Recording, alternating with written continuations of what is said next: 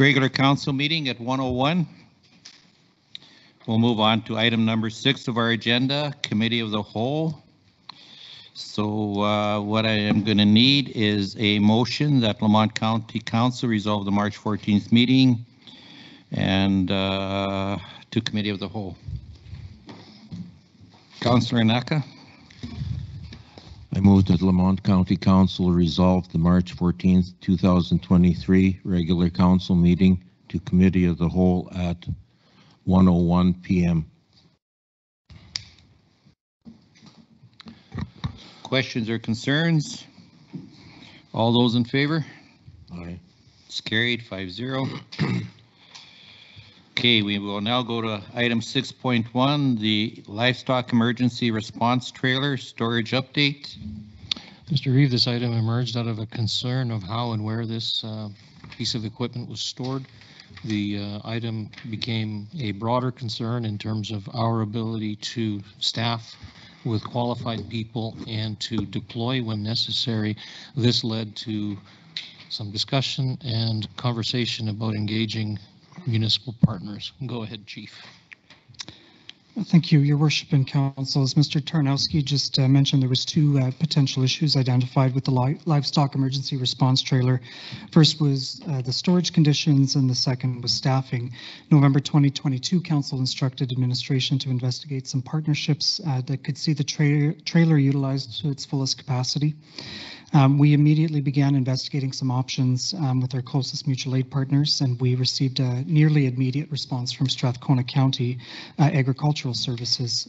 They advised that they were incredibly interested in the partnership that would see the trailer stored at Strathcona County Fire Station 4, which is in Josephburg, and remain accessible to both parties. Unfortunately, due to the combination of the holiday season and then a retirement of that individual we were talking with, the progress forward momentum had stalled just a little bit.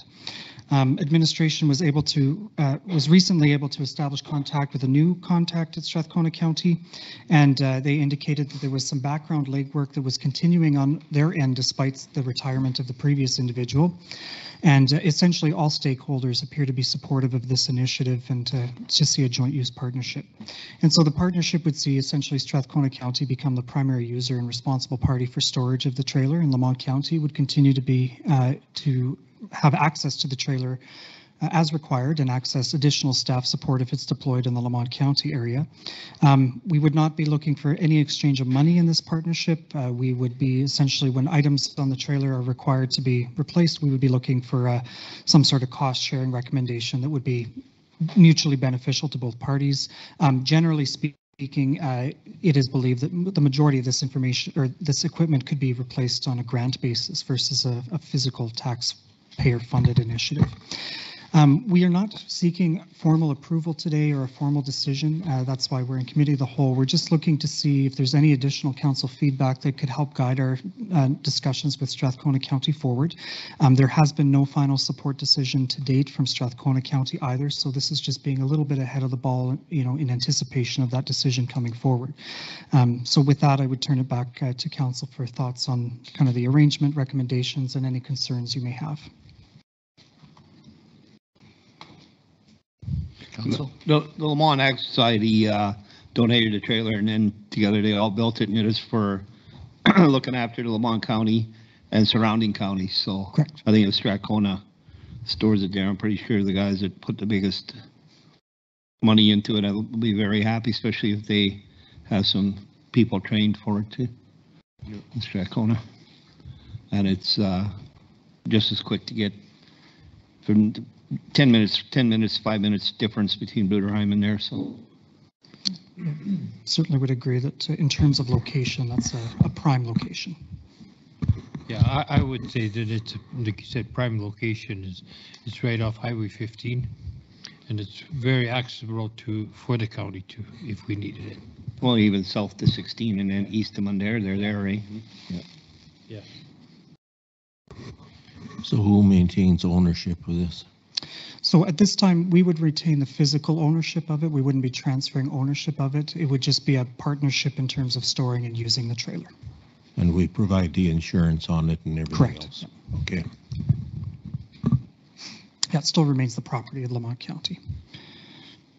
And I should just add that that's the intent. Of course, when Strathcona comes back, if there's a different arrangement that they would like to see, then of course we would come to council for approval of such a, essentially a transfer of ownership at that time.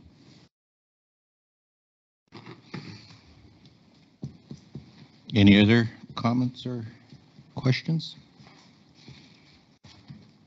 I think could be a great arrangement, I think.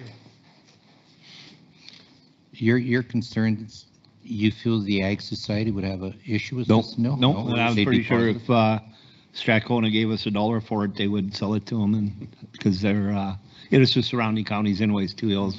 It was going to be right in the middle, so it'll be intended for the use they bought it for, so. The only issue I have with this, and maybe Strathcona is a good community to join forces with, is if we do have a cattle line or rollover or something and stuff, you're going to need some specialized skills there to deal with that situation. And untrained volunteer firefighters probably are not the right people to be trying to round up. So with there being the most horses in Strathcona County, I think in all of Alberta or all of Canada and stuff, I think there's got to be adequate number of people that if it's advertised properly, you could probably get a pretty good core group of people to coordinate a roundup if that's what was needed and stuff. So I think it's a great idea, great partnership. Great. Then that's the direction we'll continue to move forward in, and hopefully we can come up with a final agreement to bring before council in short order here. Okay. Anything else? Motion? No. Yeah, I need a motion to accept his information. Aaron? Make a motion that the committee of the whole accept the livestock emergency response trailer storage update report as information. Questions or concerns? Debate on the motion? Seeing none, all those in favor? Councillor Whitus? Yeah. Okay, thank you. Thank you. Next item, Committee of the Whole, 6.2, Chief Administrative Officer Bylaw number 824.20.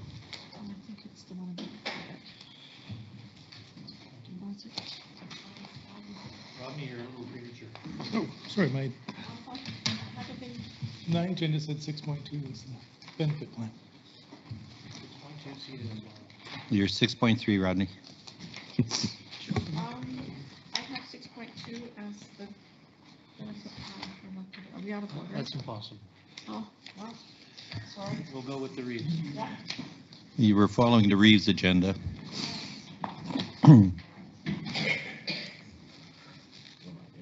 Okay.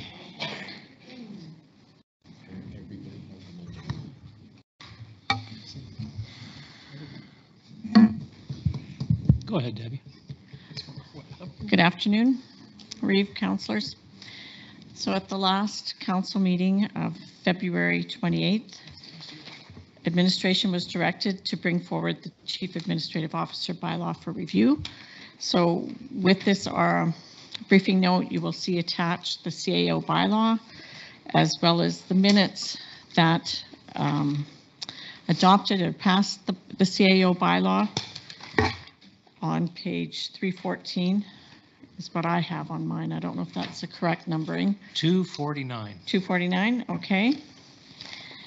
As well as legal advice that was provided by Brownlee regarding bylaw 8. Yeah, that's on 249. 8/24/20. So I guess we're looking for direction as to what portions of this bylaw you would like us to review and how you would like us to make those amendments.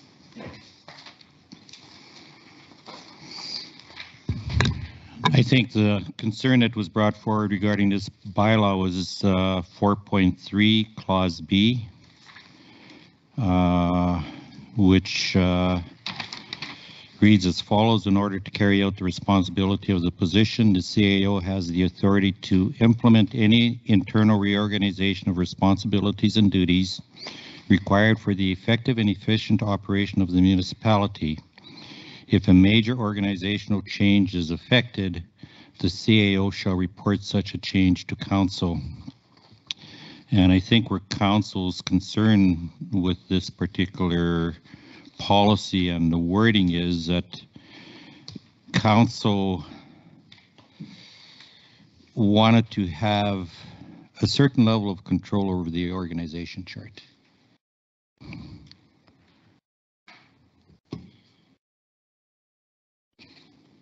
We were actually told the organizational chart was council's, and we had a change on it, so I asked where, and they said under the number 4B, under that loophole, the wording of it, so I want to change the wording of it, because we come up with an organizational chart, and we expect administration to stick with it.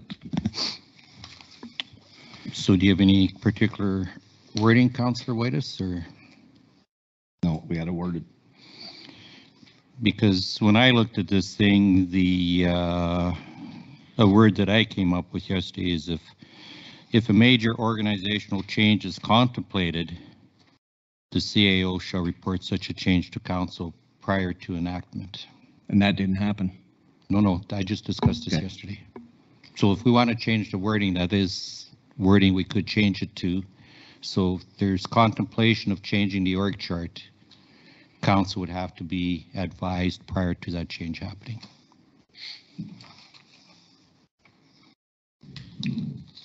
So, Mr. Reeve, could I ask Deputy Reeve Whitus a question? You said we were told that council owns the org chart. Who told you that? In a meeting, when we were doing the organizational chart, when we were doing this thing, we were told by administration that it's ours and ours to change or ours to keep. So and then it changed, and we got payroll being done in a different way. So I asked, how did that happen? And this was thrown at me. Nothing changed between the approval of this bylaw and any organizational structure change that came in the late fall. In fact, if you look on page 49 of the legal opinion, that is what led to council's approval of the CAO bylaw the way it is.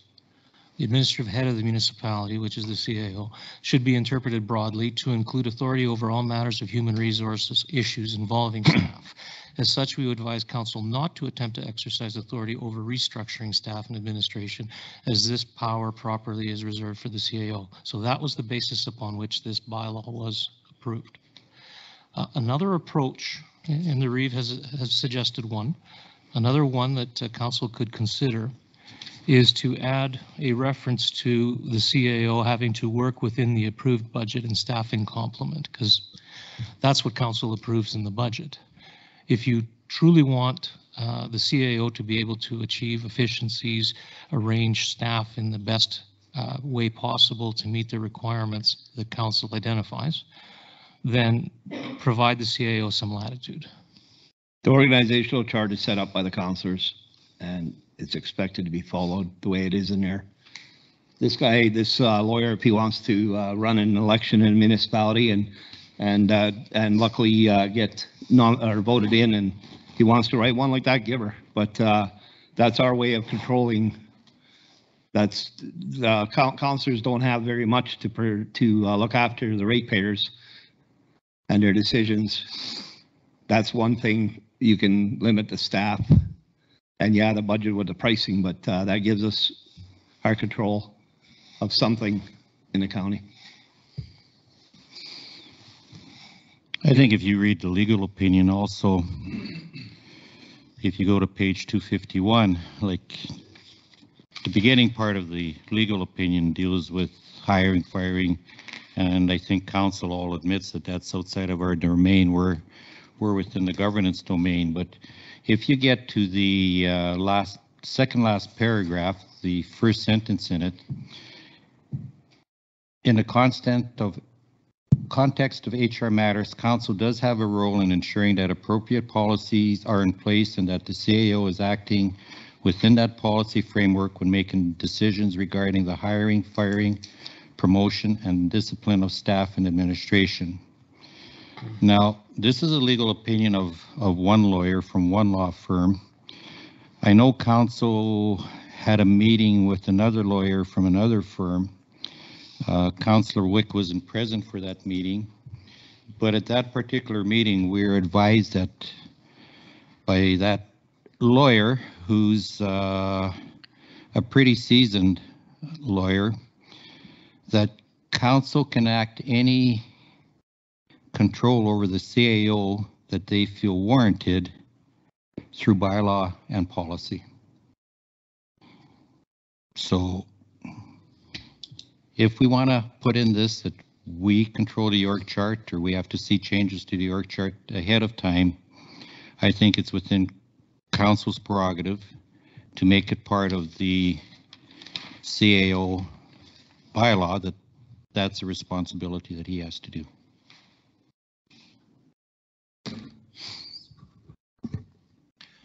I would be in favor of the changes that you had suggested under 4.3A. Or B.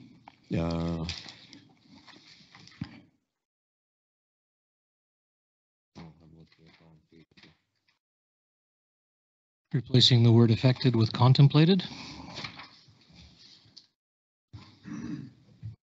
Yeah, 4B.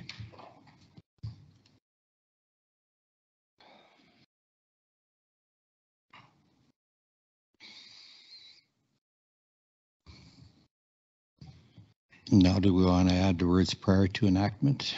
That way we know about it before it's done.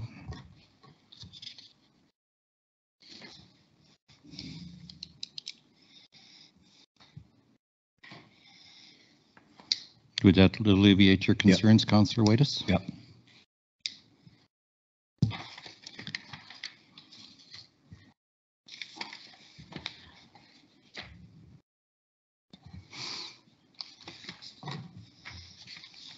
Any further questions or discussions?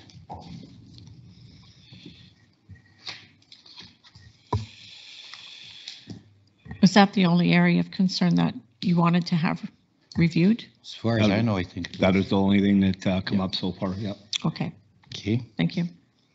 so then our recommendation.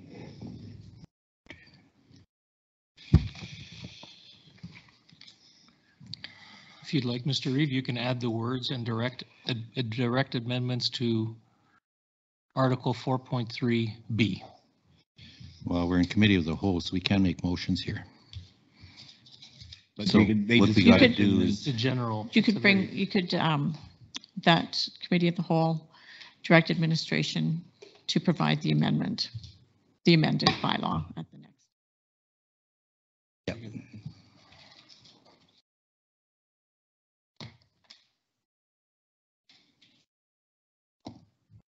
So what's the wording changing to?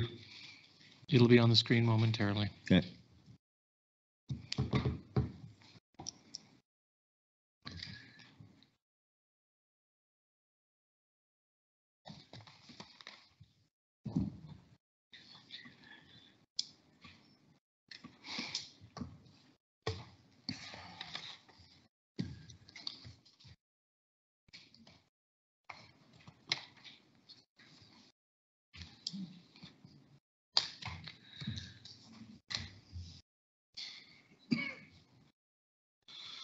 Maybe to bring forward the amended bylaw.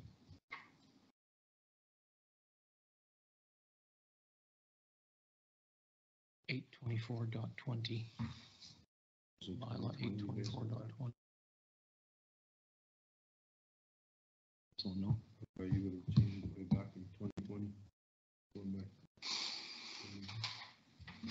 Councillor Waitis, you're okay with that motion? Yeah, what are the changes that, because we were discussing, what are you going to write in there, sorry?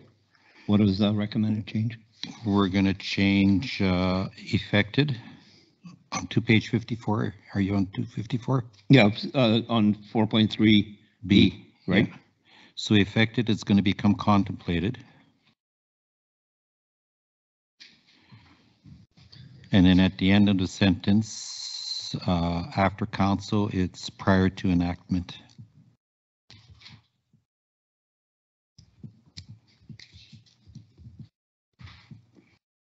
I'll make that motion because when it comes to the next meeting, we can, still got time. Okay. Committee of the Whole direct administration to bring forward the amended bylaw 824.20 to the next regular council meeting. Questions or concerns? Debate on the motion? Seeing none, all those in favor? It's carried 5-0. Thank you. And now I need a motion to accept the Committee of the Whole Chief Administrative Bylaw Review Report as information. Roy? I move the Committee of the Whole accept the Chief Administrative Officer Bylaw 824.20 Review Report as information. Questions or concerns? Debate on the motion? Seeing none, all in favor? Aye.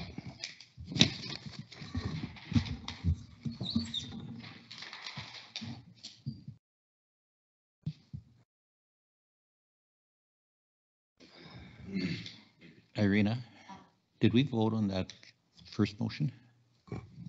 Yeah, okay, sorry. It's 1:30. Okay, we will move on to item 6.3 or 6.2 on the CFO's agenda and the benefit plan for elected officials. Thank you, Mr. Chair. So this item is being brought forward to Committee of the Whole, essentially to address a concern that was brought forward by a councillor regarding our current benefits plan and paid by the county with the termination clauses at age 65 and 75. So we've attached the benefit booklet for council's reference. So what we're bringing forward is that since there's one elected official over the age of 75 with reduced benefits for life insurance, out-of-country medical and health spending, that would like to determine if council wishes to request any changes to the benefit plan or increase or extend any of the coverages. There is, we put in an option that Lamont County may increase compensation to councillors over 75 to offset that reduction in benefits. And since it's with these benefit plans, this is specific for just council, we wanted to make sure that it was brought here so that the discussion could be had.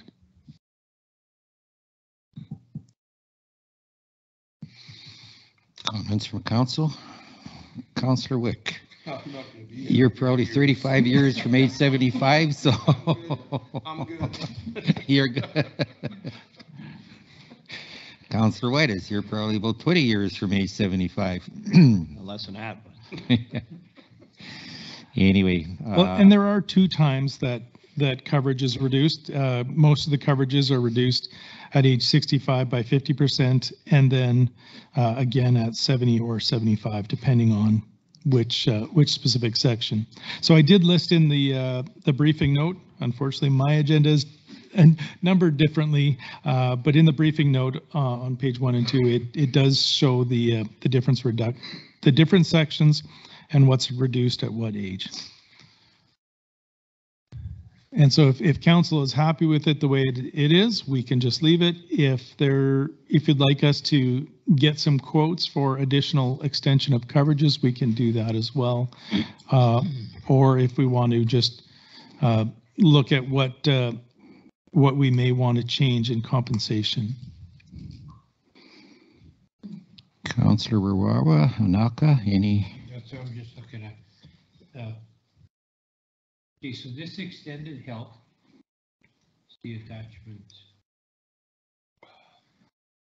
Coverage cost of $348.96. That's prescriptions and massages and acupuncture and things like that. That's correct. Yeah, they call that paramedical. So Coverage is reduced for out-of-country benefits. yes, so in that particular case, the only thing that is, if you're flying out of country, most of the benefit plan for those under 75 would have medical coverage. However, those over 75, that is terminated.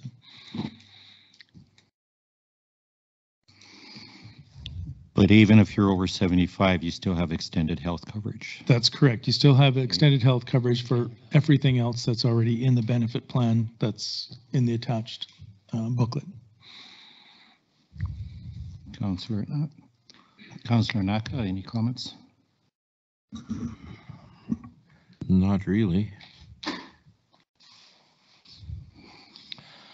One option that's very directly exercisable by council is just to maintain the health spending account. 75 is a pretty arbitrary number. Whether that would be done within or outside the coverage, if council believes that a health spending account is something that a councillor should enjoy regardless of their age, that's an easy fix. Yeah. So is that our service provider that covers the $600, or do we? No, that is, that comes out of the premiums we pay directly. That we pay.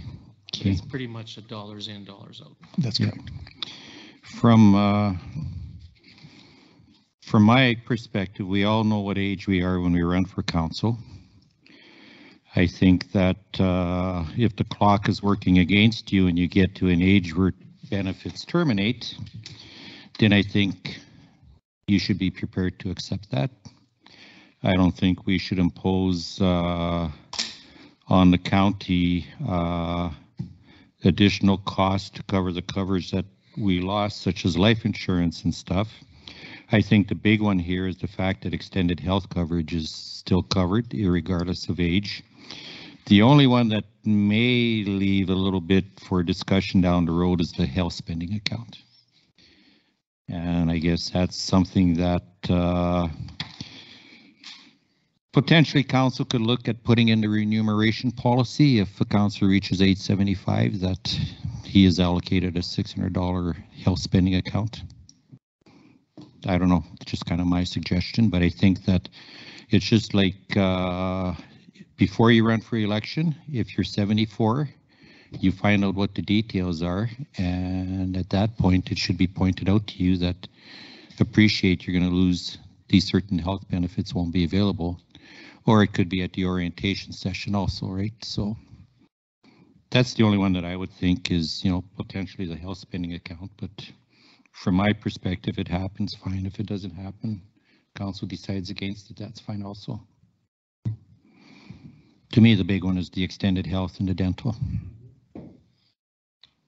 Which continue. Yeah, I agree with Reeve Duke's comments.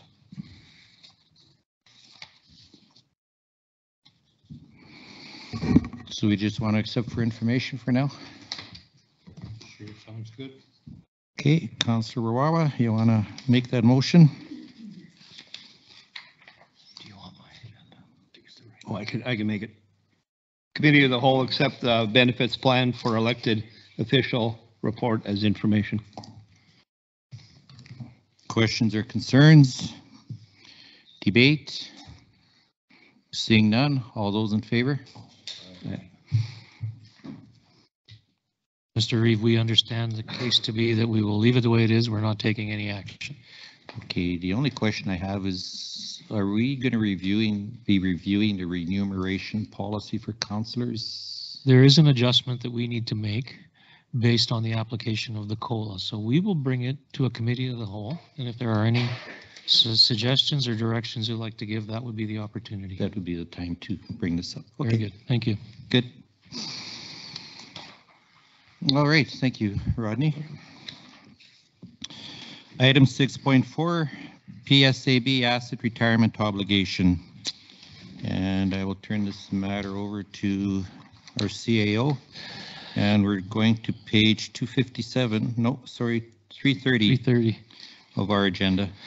So, Mr. Reeve, this is an information briefing. It's timed to coincide with the audit, where a new requirement has been imposed by the Public Sector Accounting Board. MGA requires us to file financial statements. Public Sector Accounting Board is the one that sets the standard. So you've got 2 pages of report, and you've got 2 pages of briefing from the province of Alberta. After that, we've provided you a document which we have marked as confidential, which was intended to provide you some information just to help understand the significance of this public sector accounting board standard change. So suggestion is to not discuss pages 334 to 420 in public, but rather to limit ourselves to the report and the two-pager. If it is your desire, however, to address questions related to the attached report, that would require that council go into closed session under section 24 of Freedom of Information Protection of Privacy. Go ahead, Rodney. Thank you, Mr. Tarnowski. So, as Mr. Tarnowski said, the Public Sector Accounting Board is responsible for updating regulations on a regular basis that the province then normally will follow those. So the letter from Metrics Group in regards to our 2022 audit planning had one of the items, and it was under letter G, of some new obligations that the county must follow. So it was a fairly small section on there, and I thought it warranted a little more discussion with council.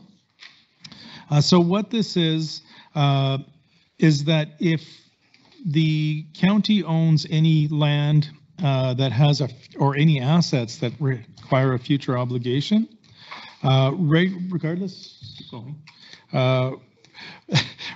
whether or not we intend to dispose of that property, that we have to identify those specific lands in our annual audited financial statements. So the requirement is for 2023 financial statements, but it must be reported on a 2022 basis. And the auditors are requesting early adoption of that standard. So we agreed to that early adoption. So what it's going to say is that does the county own any land that there's a future obligation in? We do have one particular piece of land in regard to salt contamination. And so what we must do at that point is determine what the cost is at this point, record that on our financial statements. What it happens is it's essentially the cost of the asset gets increased by the cost of the future work, and then a obligation is recorded as a liability on our financial statements. Doesn't cost us anything at this point, but the justification for that is that when we sell that land, we're going to have to incur that cost anyways. So those two basically just wipe each other's out in the future. So you are going to see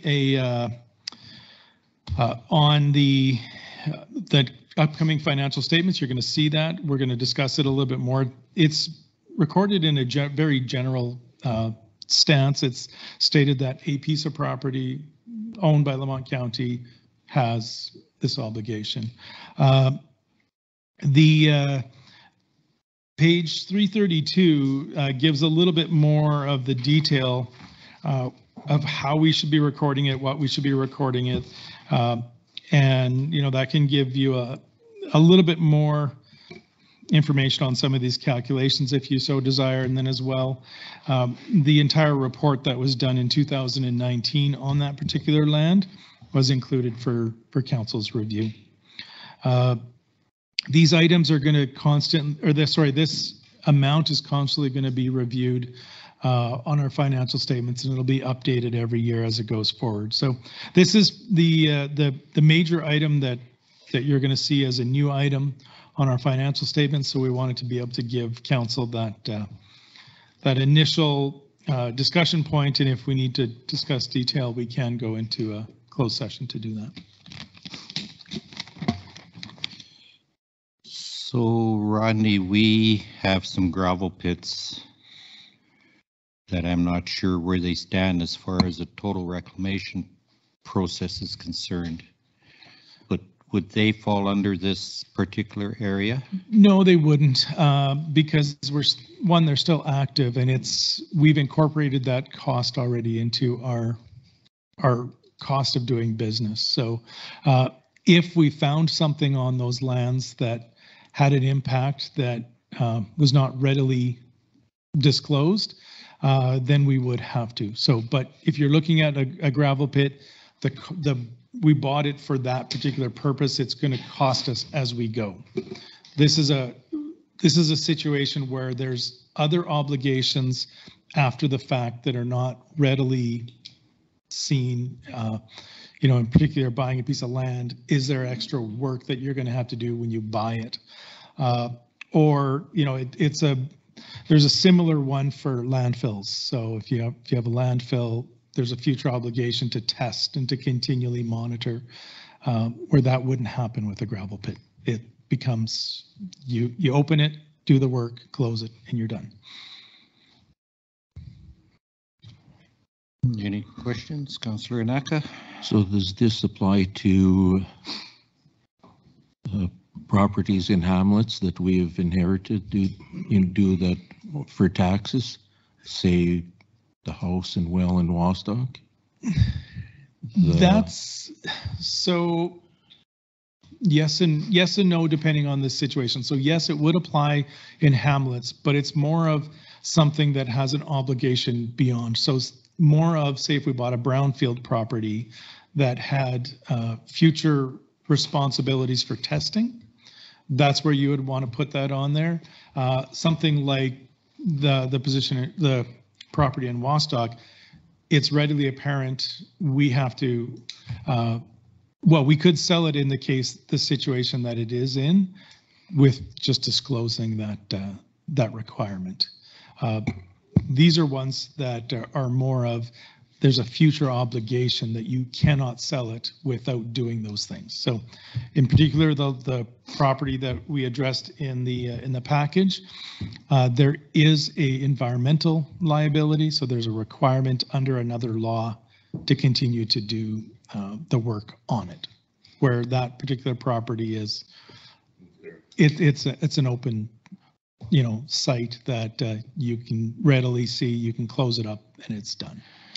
Mr. Reeve, there is a second part to that answer. Whenever we inherit a property through tax forfeiture, there is always a moment where the county, generally guided by a council decision, makes a decision whether they want to take title to the land or not. And what I've seen in other jurisdictions is when you've got something that's clearly very contaminated and would require significant remediation, you may decide not to take title of the lands. That's correct.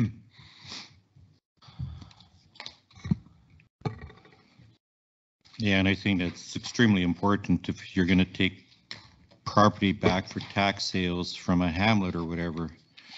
I think we better ensure that there wasn't any gas station located nearby that particular piece of property.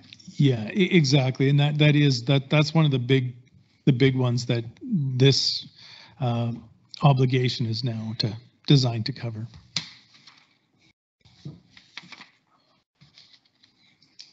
So in summary, there's really no cost involved at this point. It's just a reporting technicality on the annual financial statement. According to the new rule changes, it's not required until 2023, but we can get ahead of the game and report it on our 2022 financial statements. Yes, that's correct. The benefit of early adoption is that we would have to restate our financial statements next year. So why wait? Why waste the time restating the financial statements when we can do it now? So, and this is essentially an expansion of what we've already been doing with things like waste management and landfills. Okay. Any other questions or concerns?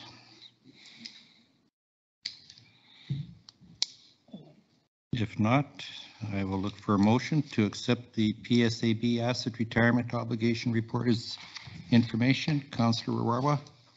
The committee of the whole accept the PSAB asset retirement obligation report as information. Any questions or concerns? Debate on the motion? Seeing none, all those in favor? In favor. It's carried 5-0.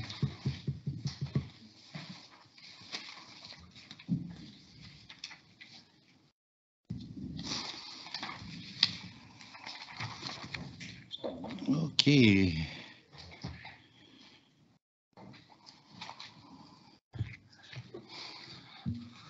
So we'll move on to item 6.5 of the Committee of the Whole, clarification on uses within the land use bylaw and municipal development plan. Peter, do you have an intro? We are basically on page 421. 421. So, Mr. Reeve, a question was asked how items like solar farm, wind farm, and data centers were being addressed in the land use bylaw. And Ms. Cosby and, isn't it Crosby? Cosby. It is Cosby. Okay, I apologize. Ms. Cosby and Mr. Steffes are here to answer that question. Good afternoon, Reeve, member of council. Just a little background. Members of council, excuse me, and administration attended the Brownlee LLP Law Seminar on February 16th, 2023. There was information shared highlighting the increase in development interests in solar farms, wind farms, data centers, and other non-traditional agricultural related activities, for example, bug farming and vertical grow operations, etc. Some questions were raised regarding the status of these uses within the proposed land use bylaw moving forward. The proposed land use bylaw includes the following regarding the noted uses.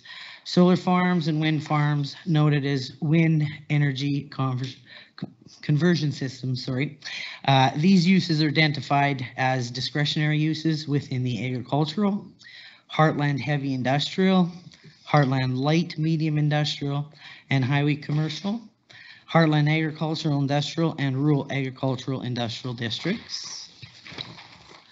The non-traditional agricultural related activities are identified as discretionary uses under the rural agricultural industrial district only. These would fall within the definition of agricultural processing. As for data centers, they are not contemplated in this land use bylaw. That is, they are not a listed use in the proposed land use bylaw, neither permitted nor discretionary.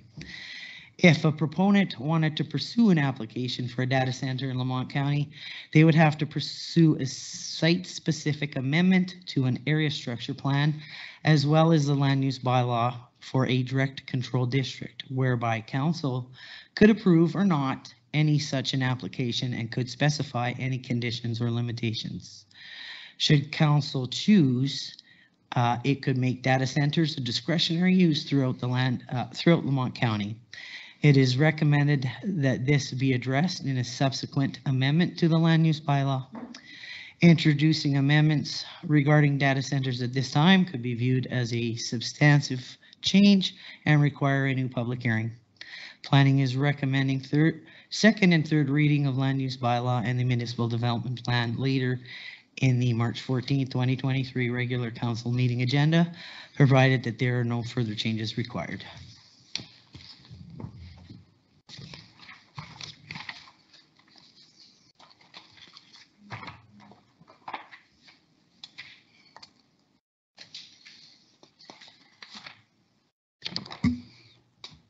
Any questions for Tina or Colin regarding the land use clarifications? That data centers, that's like the big coin mine? Is that what? Correct. Okay.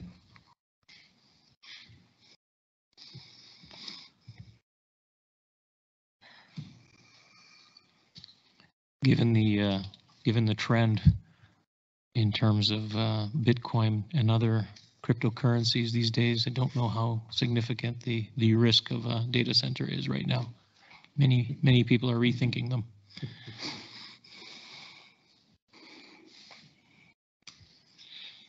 So Tina, just refresh my map memory here.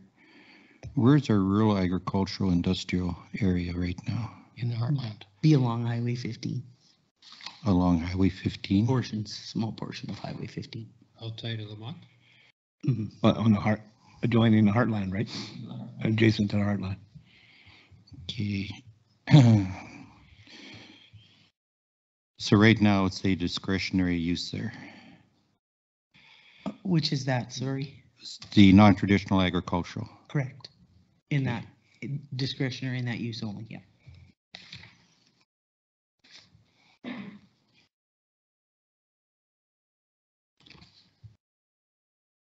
Yeah, the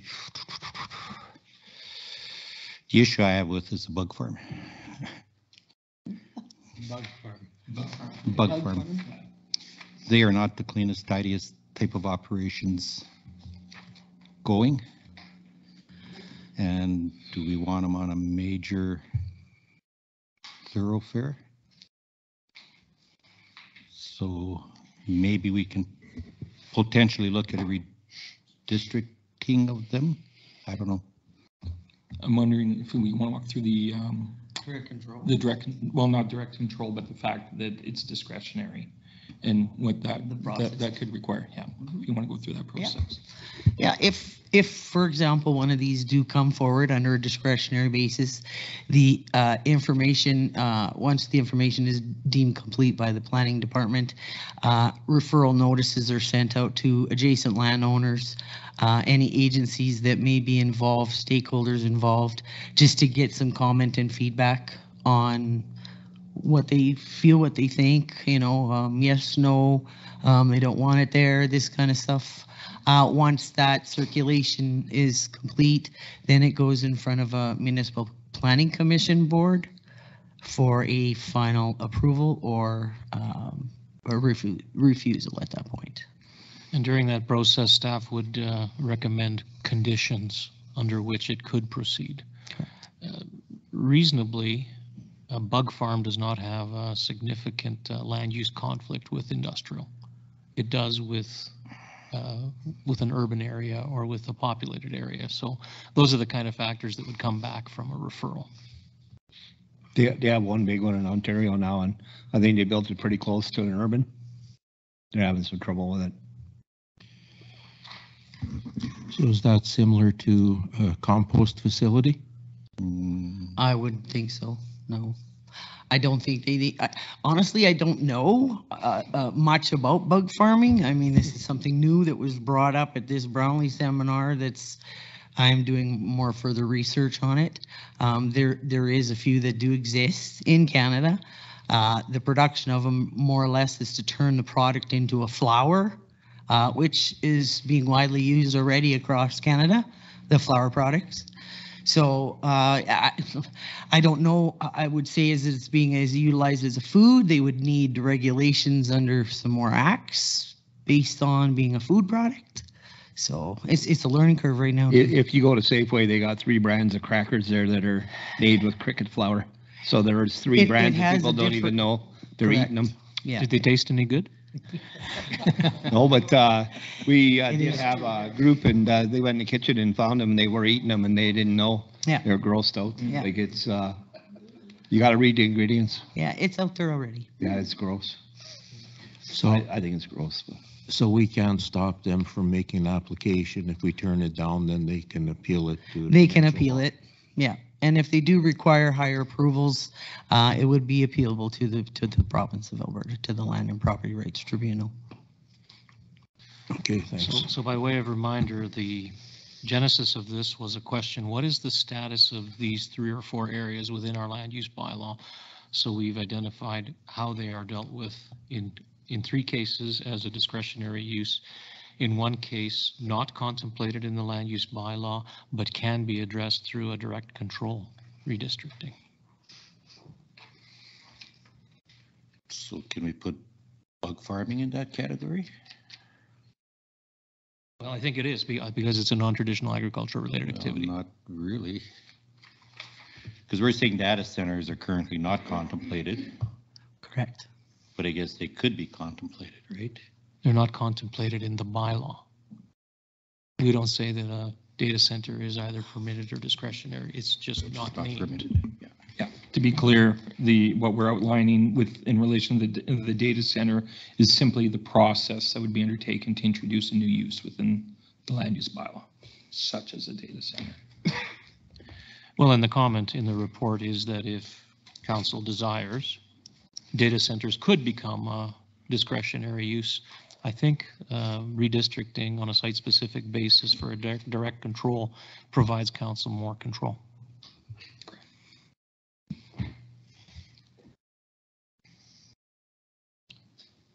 Any other questions? No.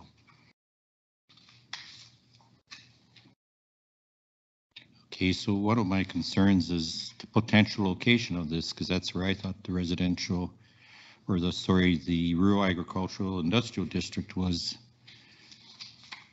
Can we kind of move that district?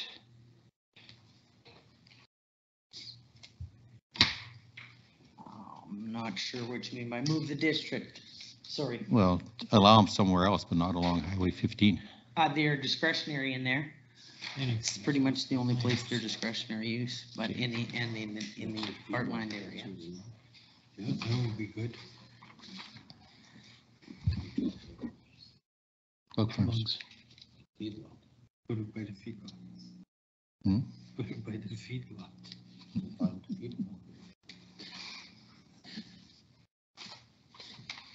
Okay, any other questions?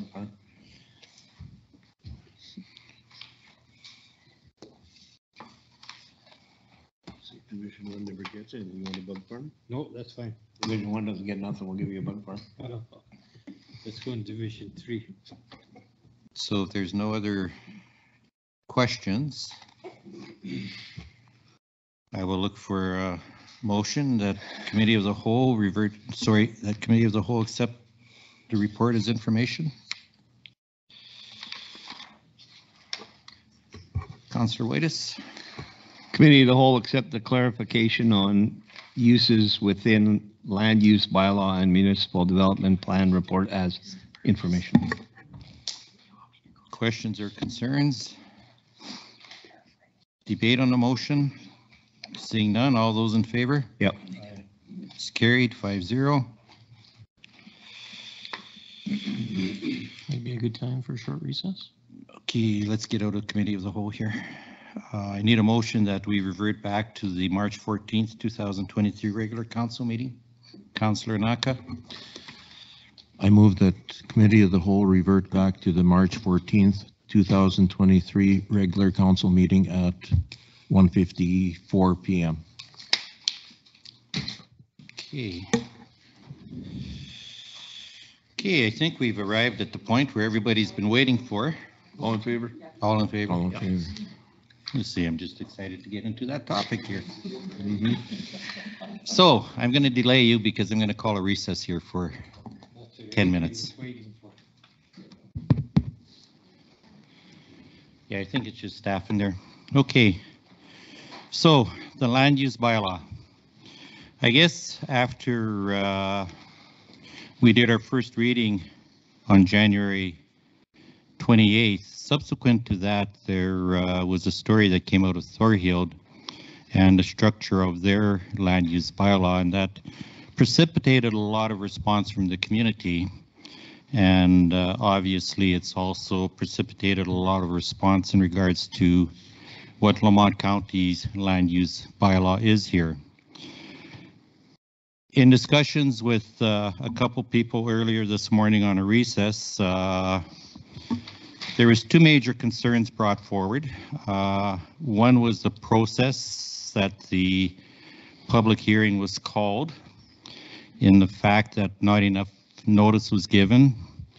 The time for the meeting being at 9 o'clock in the morning versus an evening meeting.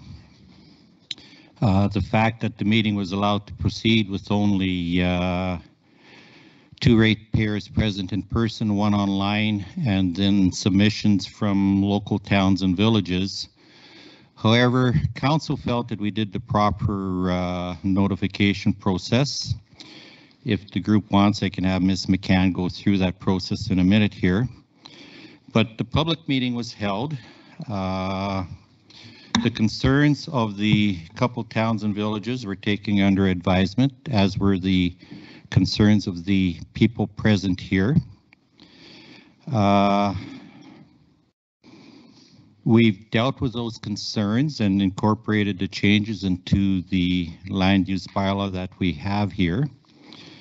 So from council's perspective, we feel that we followed the process that was required to get us to the point where we're at here now. Now, the other issue that was brought up to me this morning was that a ratepayer asked to be a delegation at today's meeting, and she was declined that invitation.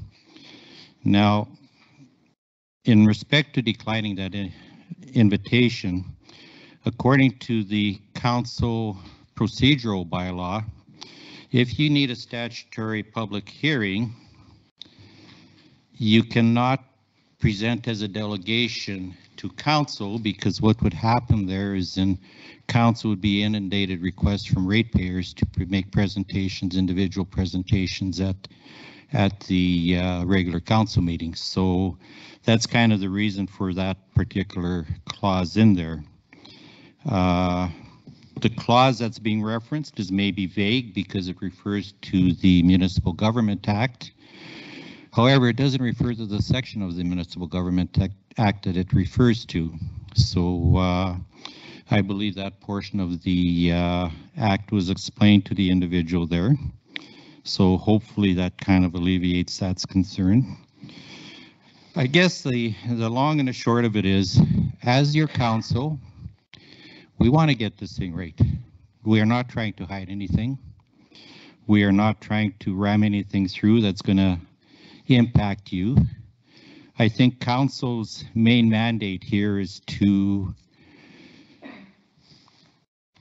grow Lamont County, bring industrial development to Lamont County, and make it a place that people want to come and live. And whether that's in one of our urban areas, whether it's on our acreages, whether it's on a farm, wherever, that's the mandate of council. So the last thing we would want to do is put restrictions on people as to what they could do with their land if they do come to Lamont County. So I think the document that we have is not much different than what we had before. The process was started in 2017. We hired Stantec Consulting out of Edmonton to be our consultant in this matter. We had some public hearings before, or public consultations before COVID. COVID kind of put a damper on that. We didn't do anything for a couple of years, and then we had, I believe it was one consultation, public consultation meeting on July 14th of last year, Tina, if I'm not mistaken. We had our open house that day. And that was held in the town of Lamont here. I'm not too sure what the attendance was. There were some people in this room that attended at that meeting. And at that time, you also had the opportunity to bring your concerns forward. So that was the pre-consultation process, and there was the public hearing process. So from council's perspective, we feel that we followed the procedure quite well. So I would hope that you've taken the time to read the land use bylaw and the municipal development plan.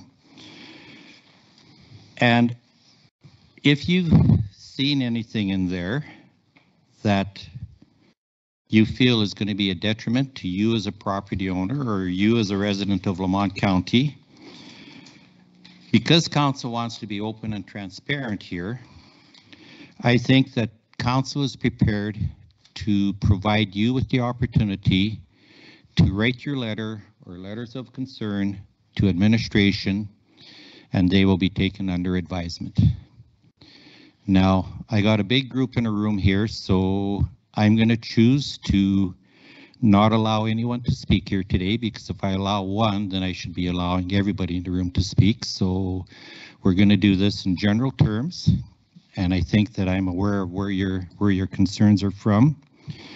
But I think that, like I say, council wants to be open and transparent. There's a couple ways we can do this. We can approve second and third reading as proposed here.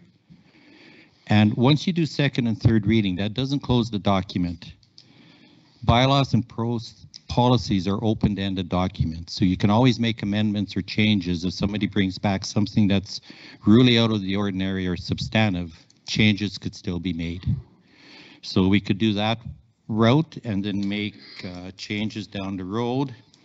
Or we could defer second and third reading, and as I indicated, give you the opportunity to come forward with your questions and concerns to administration, at which point administration will review them. And if there's some really pressing, urgent matters that we have missed as council here, then we would if the changes that are needed are substantive, then we would consider calling another public hearing before we pass the second and third reading here. That's council's decision how they want to approach that. So, having said that,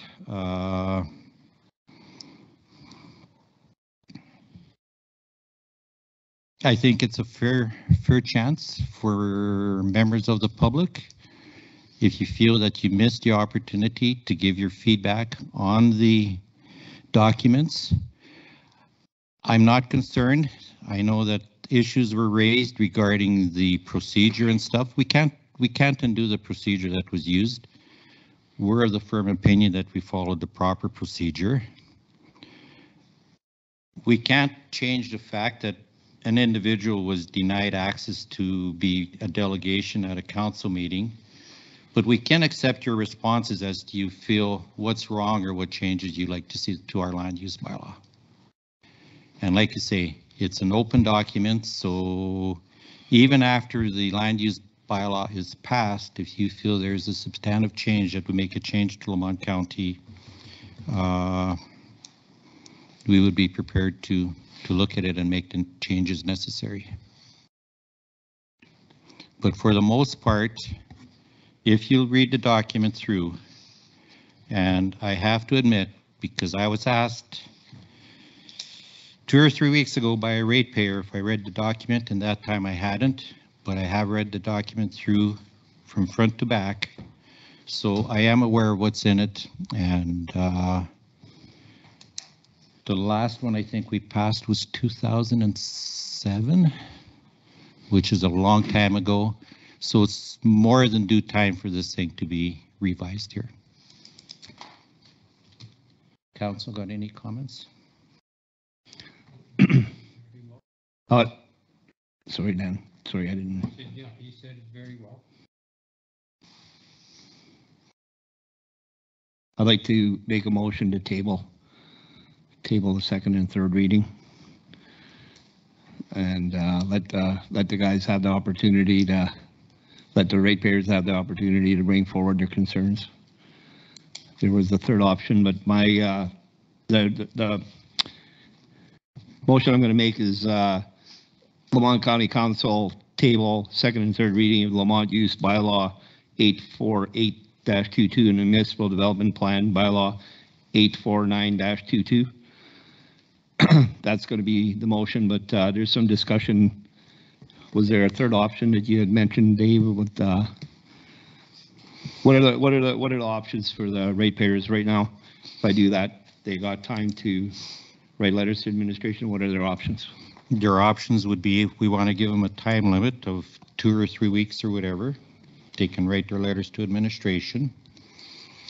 Administration would review those letters, and if there is something substantive in those letters, administration would bring it back to council, because we control the land use bylaw.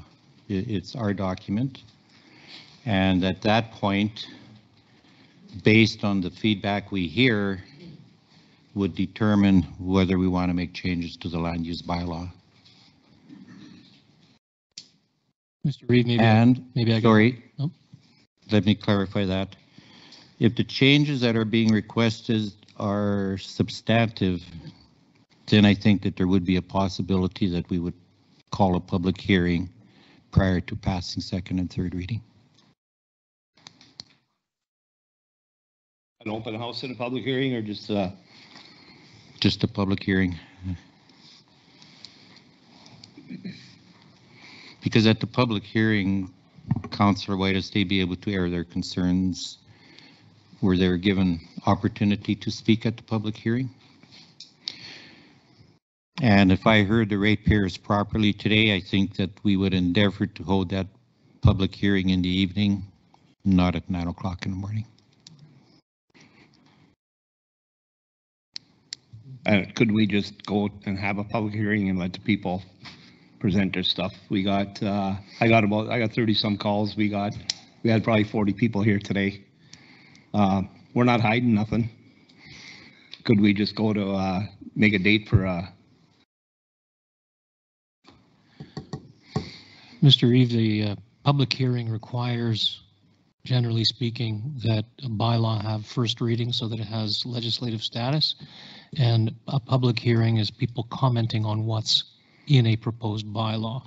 I think what the Reeve has proposed is that residents identify their concerns, have those summarized by staff and bring those forward, and that would guide direction in terms of how to amend the bylaw. And then the bylaw, once in a form, could be taken to a public hearing for comment. can we make it simpler and just have a public hearing again? Well, the problem with calling a public hearing again is I'm not really aware of what any of the concerns are right now. And I think that that's why if the ratepayers come forward with their concern, and obviously there is a communication system out there where people who aren't at the meeting today can be communicated with in regards to the process that council decided to undertake today and follow through from there.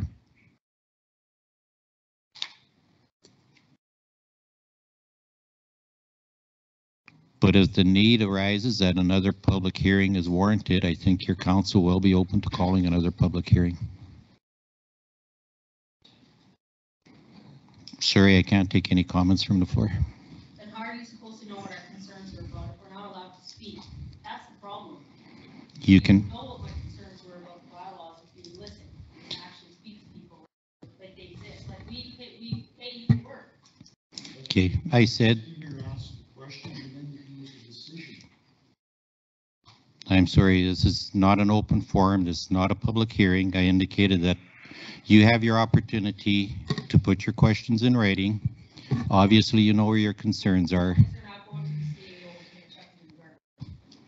That won't happen, I can assure you that. They may go to the CAO, but you can address your letter to anybody, but nothing goes in the garbage here.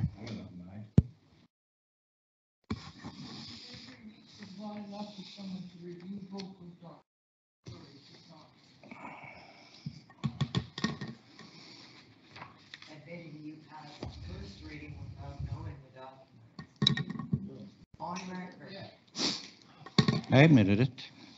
I'm okay with that. Like I say, though, I'm not going to entertain any more comments here today. I made that clear when I started speaking.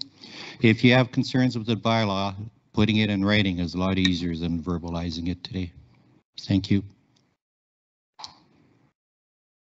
I'm here for the ratepayers and stuff, and I think we should have another public hearing, do whatever we got to do to open this up. I got nothing to hide, and there's something we missed, which it's how many pages, so obviously we missed stuff. I got no problem. I represent ratepayers, and if I was a ratepayer sitting over there, that's what I'd want, so it's my recommendation. We open it up again and do whatever we got to do to table it and then open it up with another public hearing at least. Councillor Naka?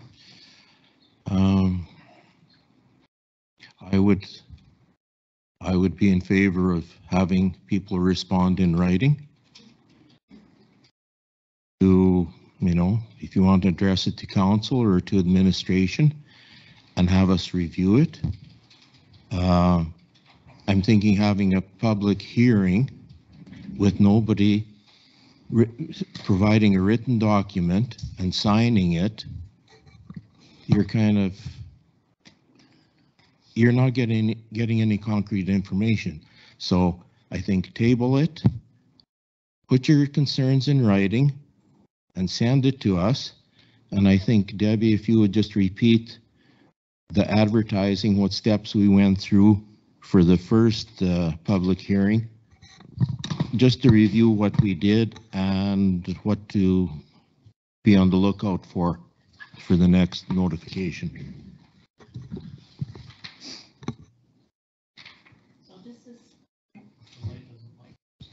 Okay. So November 30th, December 7th, January 4th, and 18th, 2023, regarding the public hearing.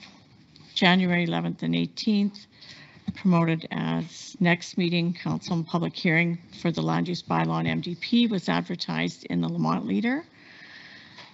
Social media, Facebook and Twitter, Lamont County accounts, December 1st, January 4th, 19th, and 24th.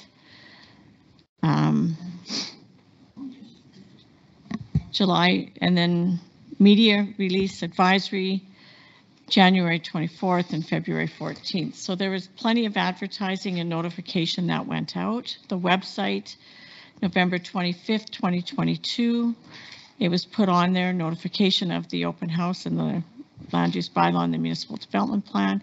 It was advertised in the Vegreville, on the Vegreville Country 106 community calendar for the January 24th meeting. Added to the Fort Saskatchewan online community calendar, East of Edmonton events calendar, CFCW community calendar. Yeah, that's all the places it was advertised that there would be a public hearing.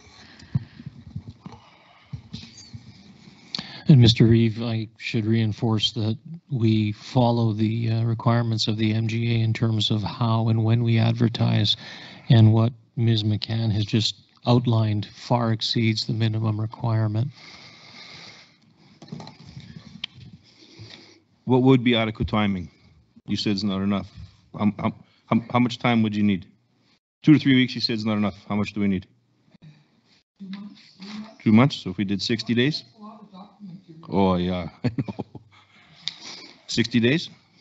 So we could pick 90?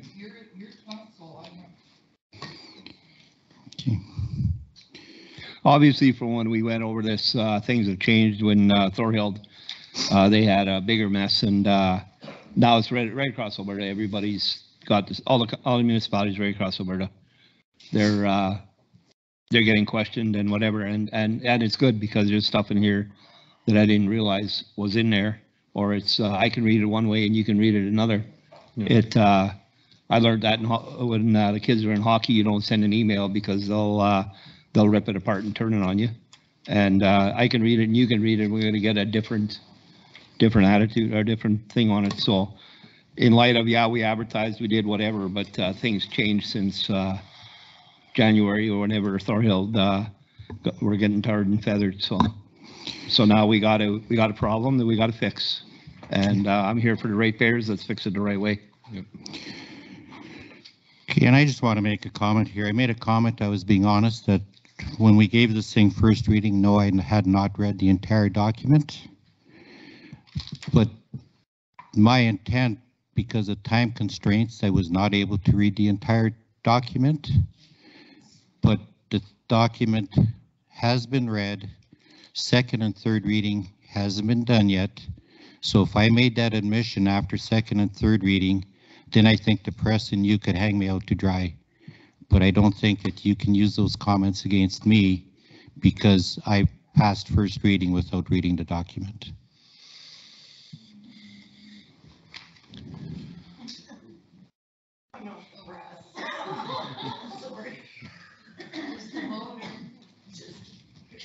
Okay. So where does council want to go with this? I'll make a motion to table it and then Mr. Reeve, we had some suggested wording that might need to be adapted based on listening to your comments.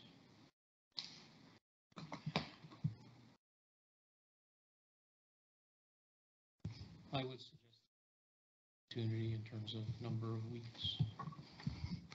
so the way it's written there, if we get lots of letters sent in or lots of different concerns, then that'll make us, then we'll have a public hearing. So, Mr. Reeve, there's two ways this can proceed. You might receive a list of concerns that you may see as being substantive, in which case you would direct amendments and hold a public hearing.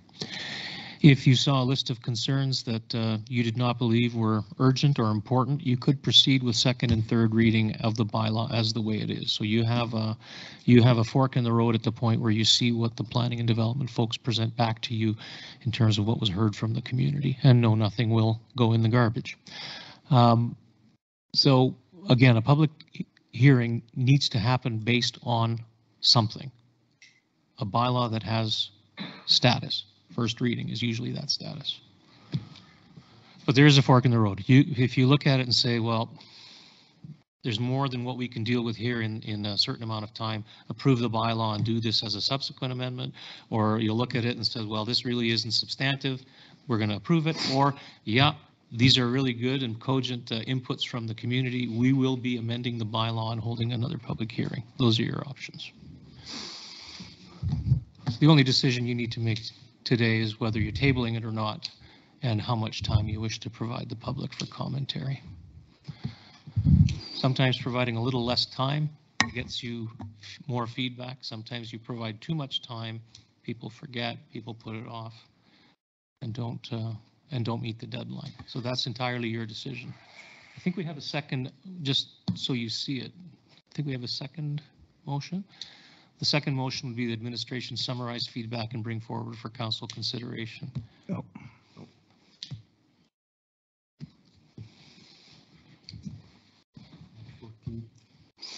So I think your council's being more than fair here. Obviously, you have concerns with the land use bylaw.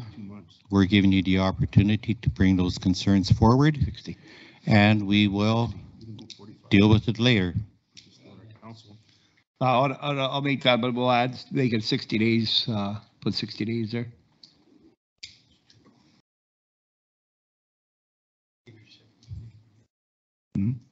All this, the letters go in. No, 60 days. So we got some concerns that some might get thrown in the garbage. How can they, can they CC a counselor with them, or? Do anything they want. So if we make this motion and they're writing to administration, they can give us a copy of what they send in, right?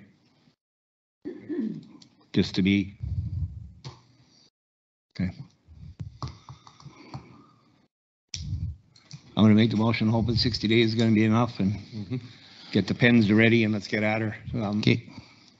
Okay, Lamont County Council table second and third reading of the land use bylaw 848-22 and municipal development plan 849-22 for 60 days, providing the public with an opportunity to forward any concerns to administration. Okay, the motion is on the table. Council, have any questions or concerns? Any debate on the motion? All those in favor? Yeah. It's carried 5-0.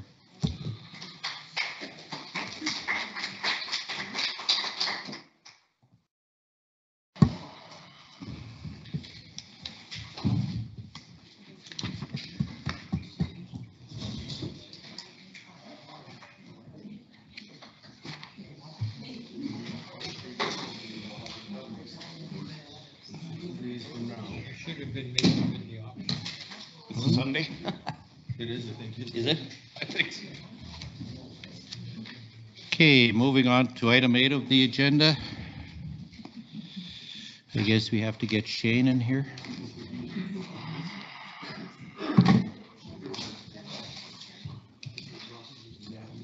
How much is that, 90 days? 60 bucks.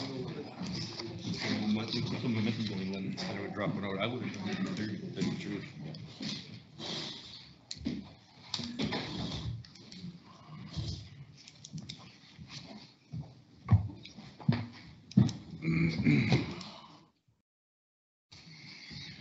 Okay, proceeding on to item number 8. Emergency Services Department update. Peter, you got a lead in here?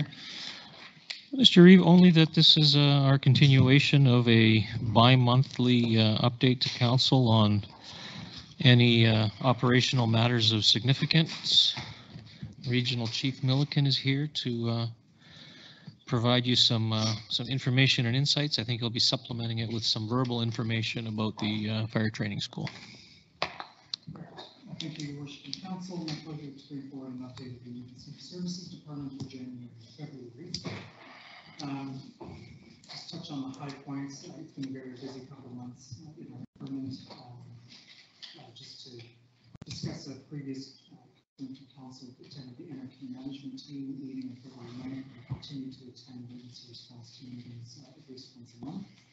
We finalized the purchase of the used rescue from the city of Saskatchewan and completed that approved project that's actually been picked up from our storage station and we're building it today. And we disposed of 5 fire apparatus and 1 radio. We got the deals with government after cost of $16,000, so they're very well in the sale. Paid on call roster remains around 86 people, and continue to have the same weekday daytime response capacity that we've been talking about. It's pretty much the primary response issue. Year to date, as of the end of February, was 61 responses with an average shoot time of just under 9 minutes and an average response time of 18 minutes. Shane, please take the microphone closer.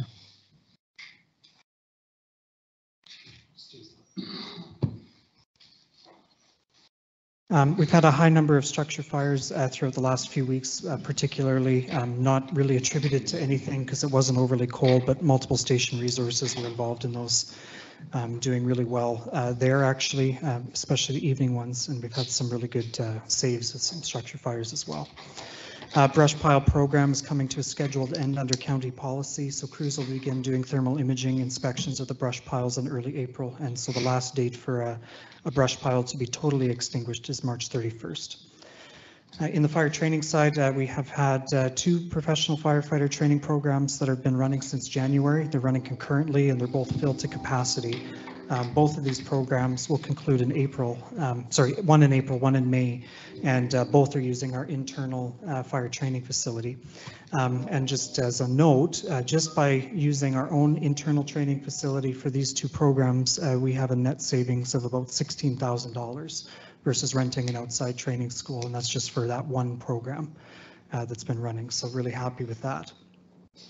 We had a second officer command development program that just wrapped up, and we have 2 more sessions that are scheduled for the rest of the year, and that will complete the balance of that key professional development for our officers for command training.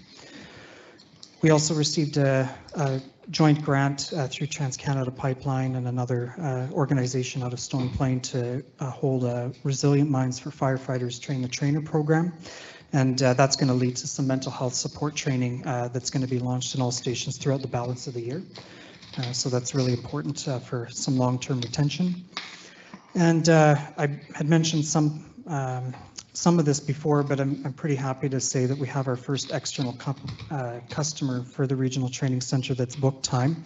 Originally, it was scheduled for March, but due to the late spring, they pushed it to April. So they have 8 full days booked with an anticipated net rental income of about $12,000. So that's essentially the first 4 months of the year between the savings of not having to book an external site and the potential rental income, depending on what their final needs are, lead to us being in the green on the training center, about $27,000 for the first 4 months of the year. So really happy with that. And of course, our deputy chief has been pretty busy making sure that their needs are going to be met. In fire prevention and education, we attended parents and tots session and really enjoying the fact that we're out in the community more post-COVID. Completed a number of occupancy and safety inspections, resulted in 1 order that was issued and had a positive corrective action of a critical issue at one of our commercial occupancies. And we had multiple investigations performed. Some we had to contract some assistance out with in bringing in things like arson dogs. Emergency management, we had an audit of our regional emergency plan on January 16th. It was a very positive review. There was nothing to really improve on. There was a couple of process items identified by AEMA that we could just change a little bit to be more industry standard. And as most of you probably got the endless Alberta emergency alerts on March 1st, that was because they switched to the new Alert Ready system. We have 4 staff across our organization that are trained to issue emergency alerts. Let's kind of the high points, and I'm certainly happy to answer any questions you may have.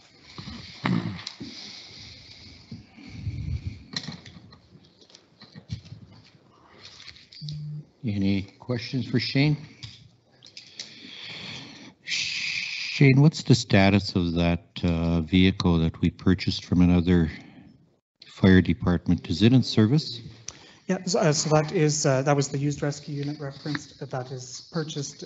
It just finished getting its decals and all that last week. It was picked up today. So it's being put in service over the next 2 days, and then the old unit will be removed from service at that time. The old unit's getting put up for sale That's the plan. before the motor blows. Correct. What was the big holdup on that truck? Sorry? What is the holdup on that truck, the new one? What is the holdup? They just got it today? So we didn't take possession of the truck till early February, end of January with the holiday season. And then our biggest holdup that we ended up just foregoing was the availability of a mobile radio to install in the unit. There's still a chip shortage and stuff going on, so really tough to get that. We finally made the decision last week that we were going to proceed without the mobile for the time being and just use portable radios just to get the truck into service.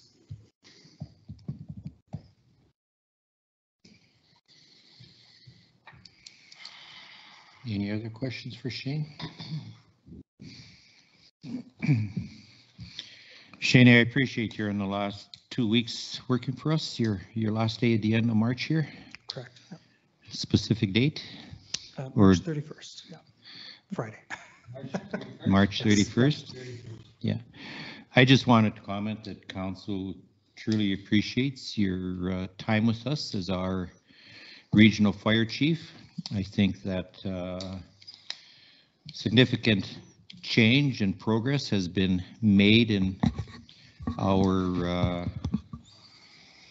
Lamont County Emergency Services and how we operate. I think that historically all the departments operated as kind of their own entity. And I think that there's a focus that you've probably started on to make that focus more of a single unit focus instead of having the Lamont or Bruderheim or Andrew Fire Department, that it's the Lamont County Emergency Services Fire Department, and that it has to work together here. So from my perspective, totally appreciate what you've done over the last 3 years. 3 years. And I'm not sure, Peter gave a rendition how long you've been with the county, but I can't remember. That was a lot of. He was a mere baby when he started. That was a lot of stats that he provided, but thank you very much for your time. And we as council wish you well in your new endeavor. Well, thank you. I appreciate that. Okay, thank you very much. Thank you. So there's nothing else. We'll accept a motion to accept the emergency services update report as information. Okay, I move that Lamont County accept the Emergency Services Department update report as information. Questions or concerns? Debate on the motion? Seeing none, all in favor? Aye. It's carried 5-0. Thank you, Shane.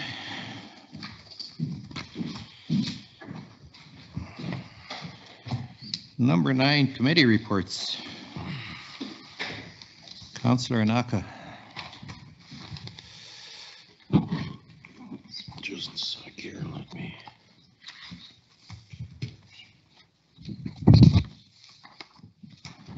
Okay, the only report I have is from the Beaver Hills Initiative. We had a meeting. Highlights of that was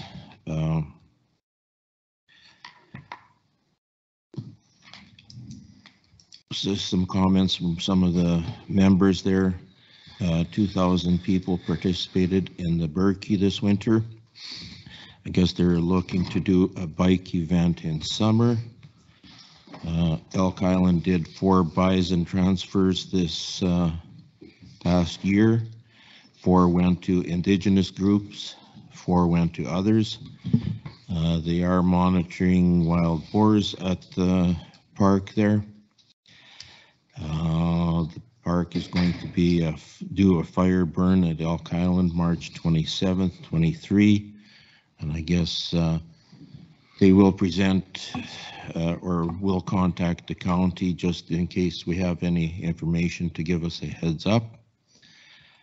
As far as the BHI board, currently we have 13 members, and we could go to possibly get 2 more members. Then the BHI held an open house on March 8th. That was a very good event in the evening, very good turnout in County Hall in Sherwood Park.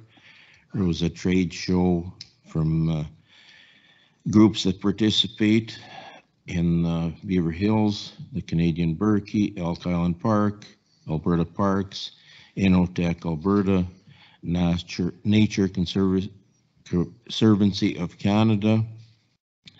There were 2 speakers that kind of gave a history of the Beaver Hills area going back, about 100 years or so. They kind of gave a history of the indigenous component in the area. That's about it, unless you have any comments to add, Dave. Nope, you basically summarized it. Was that event on March 1st or March 8th? March 8th. Okay, I did attend the event with Councillor Naka, and a couple pretty good speakers at the event. They went back to the days where the indigenous people, I guess you could say, together with the buffalo, ruled the land here. And they put a lot of emphasis on the fact that part of their culture was to burn the grasses in order to basically get rid of diseases, bugs, whatever would be in the soil, and kind of rejuvenate the land so that you got that nice fresh growth afterwards. So there is a lot of emphasis on that part. The other fellow talked about the actual Beaver Hills Biosphere, I guess you'd call it park or whatever. And the original explorer that kind of went through and surveyed the park by the name of Terrell. So I just found it interesting from the history of the place, and quite honestly, it's partially in Lamont County, and it's a jewel for Lamont County and something we should be pretty proud of, I think. So good history there. Yeah, that's about it. We have a foundation meeting on Friday. It's all day, but nothing to report on that. That's all I have. Dan? Yeah, I had the Illinois Highway Association meeting last Thursday, Friday.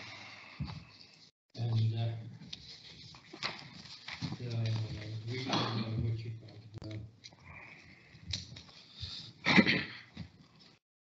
budget is passed. Membership renewals were coming in very well. Edmonton is very close to joining again. We're having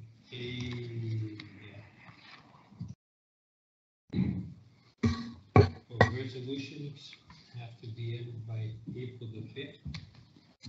Our annual meeting is either May 5th. Excuse me. To be announced, to be confirmed. We're having a strategic planning session to be taken done. And that was about for that one. And with that, the Vermilion River Water Association. It was a very short meeting, partnership with college. They dissolved the Society Association status. for the fact that it was costing them $2,500 a year to have the status of a society when North Saskatchewan Water Watershed Alliance. Alliance are members, so they are what you call it, so we fall under their, and we're having governance model vision, being on April 5th, and April the 6th, it's to be announced.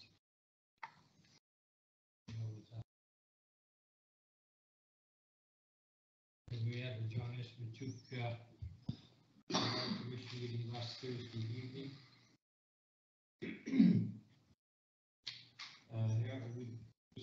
Harold Old was there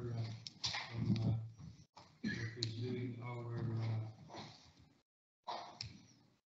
technical work for us. He has retired. And Victor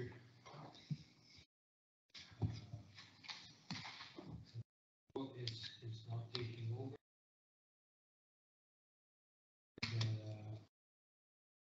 At the end of the month, I think Pat is going to be over with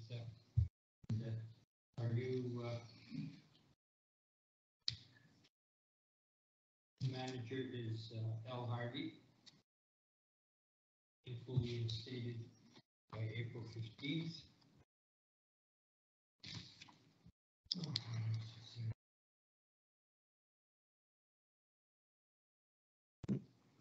Let's finish for that one.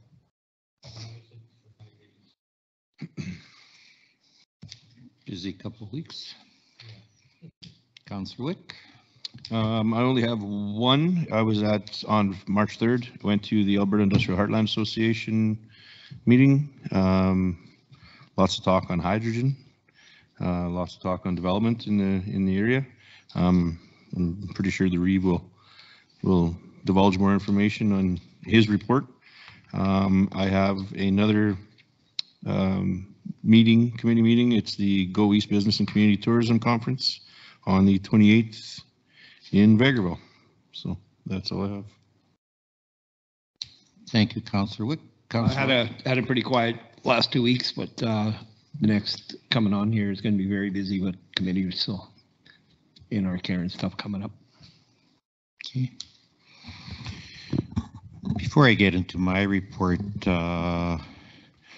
this Housing Foundation meeting on Friday, is that a special meeting or is it just one of your regular meetings or? It's a regular board meeting plus, I think a 1-year plan and a 5-year plan, something like that. Okay. Okay. So I will bring up concerns that the county has expressed over the last few months. Did Al retire already? Like which? Yeah. I'm not sure when, not that I've heard officially, so maybe he's just, you know, training her for a bit.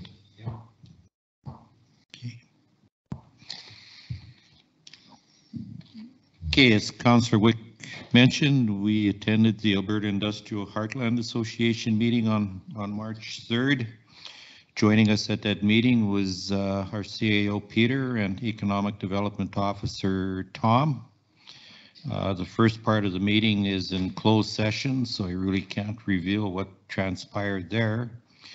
However, the second half, one was the AIHA calendar of events, and there's a Life in the Heartland coming up, I believe, on April 12th. I will confirm the date and send it out to all of you. I believe that Life in the Heartland is at the Shell Center, which is part of the Dow in Fort Saskatchewan.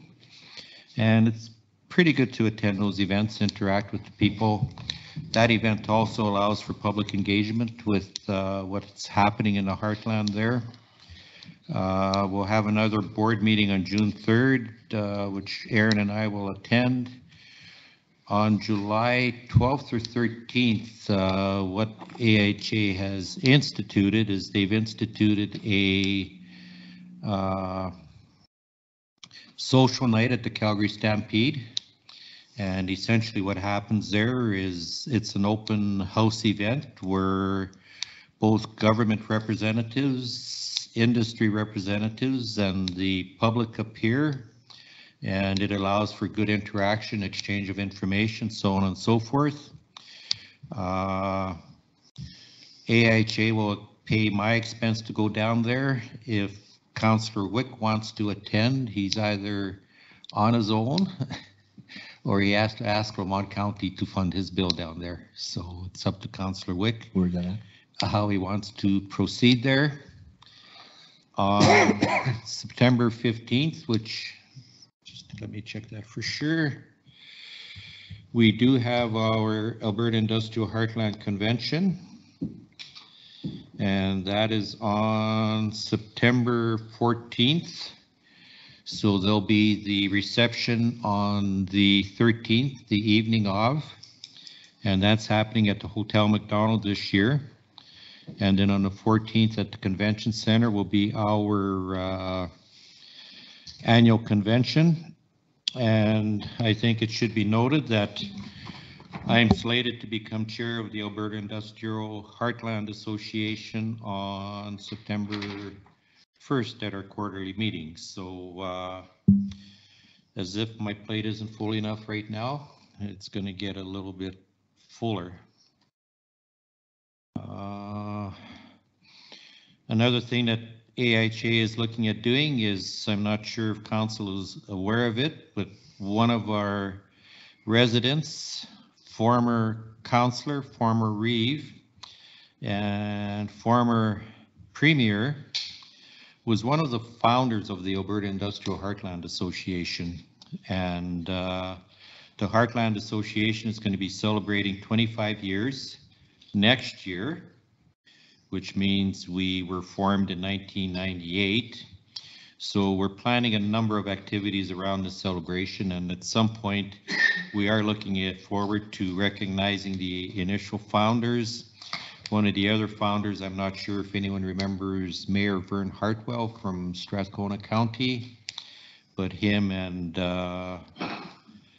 former Premier Stelmach were two of the people that had the initiative to look at forming the Alberta Industrial Heartland Association.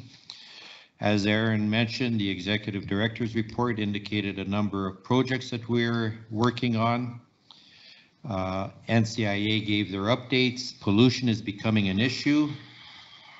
However, ironically, they measure the pollution from the plants, but they're not measuring the pollution from the city of Edmonton, which is probably creating more pollution from their vehicles than what the plants are creating. So there's kind of a little misnomer there.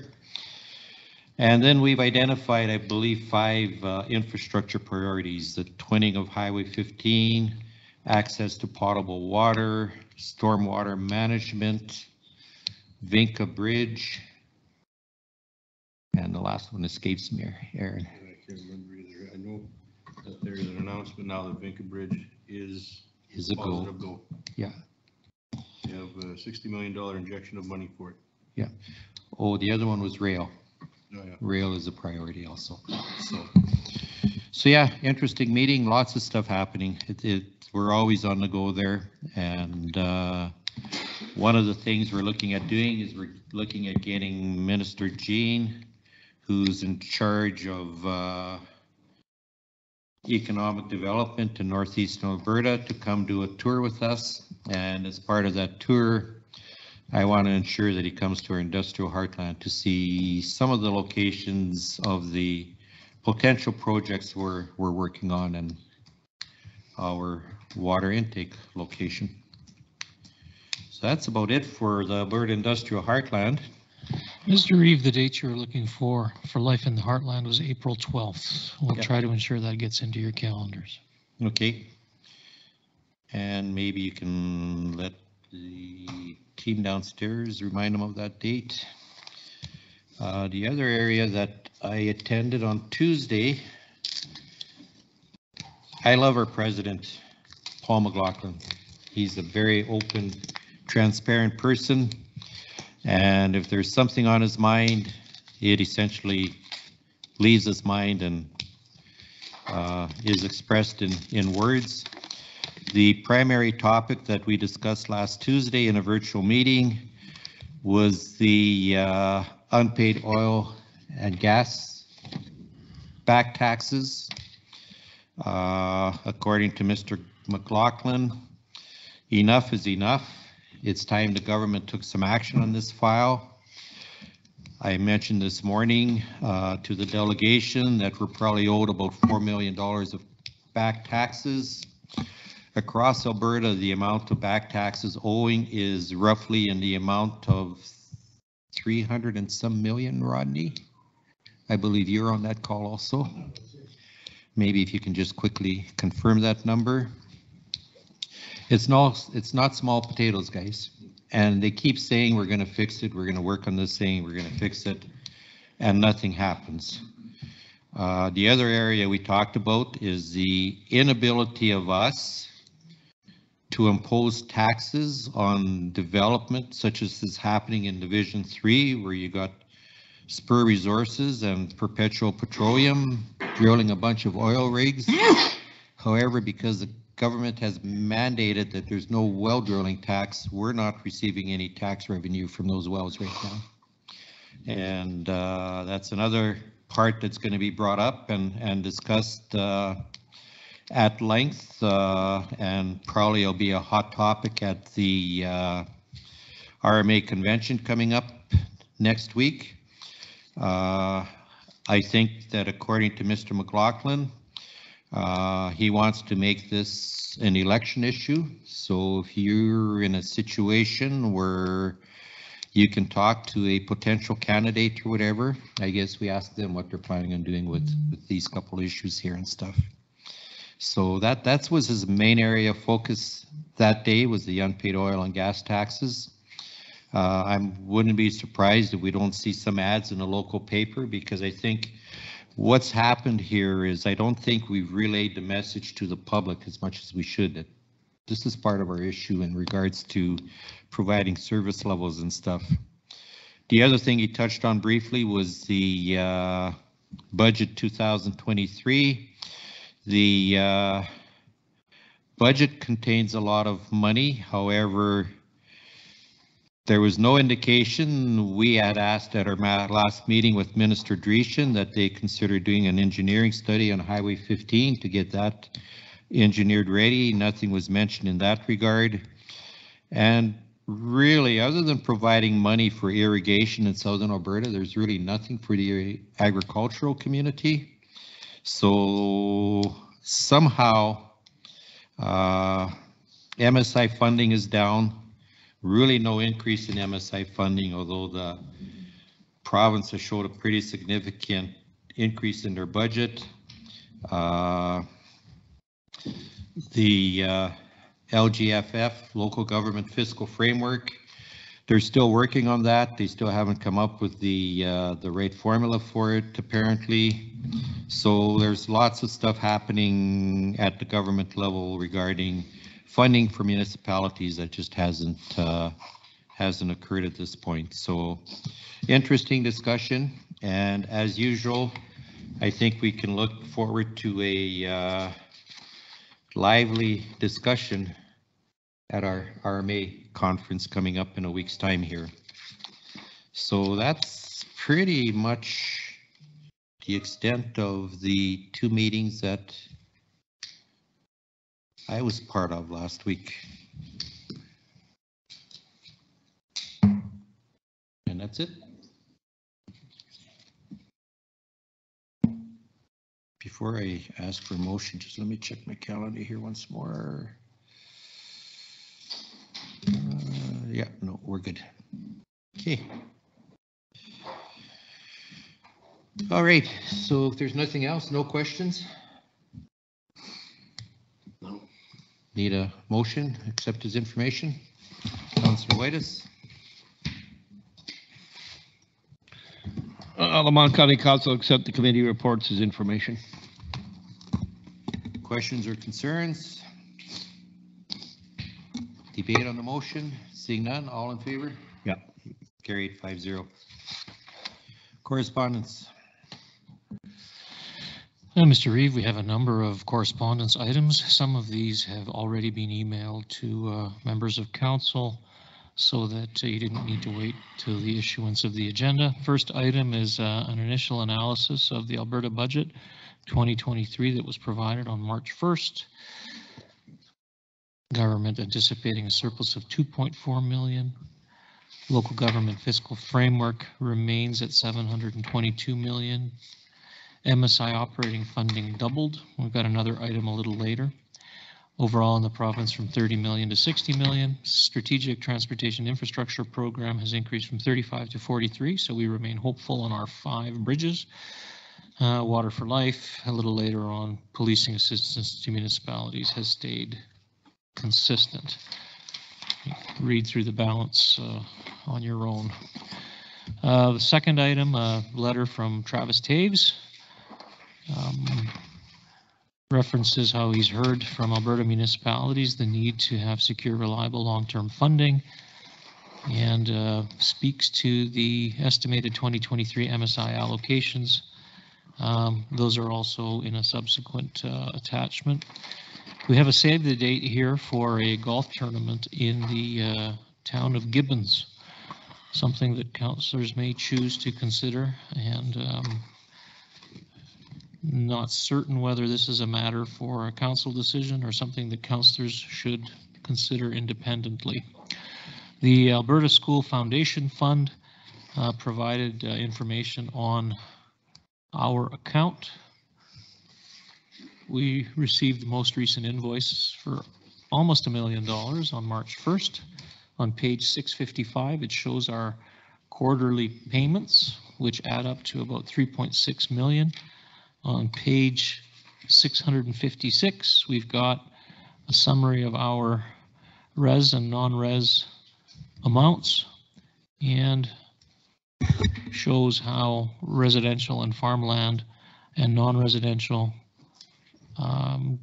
assessment contributes towards payment of the requisition. On page 657 is an email indicating that Minister Schultz is unavailable to meet with us during the RMA convention. However, indicates that we might call the minister's office to request an opportunity at a later date. Similarly, on page 658, Minister Dreeshen indicates he's unable to meet with us due to overwhelming number of meeting requests during RMA. On page 659 is a summary of our capital and operating MSI. Capital has stayed the same at 909,000, and as was referenced in the earlier letter, the operating MSI contribution has doubled from 159 to 319. I do believe, and Mr. Boyko can confirm, I do believe that's taking it back to where it was. Yeah.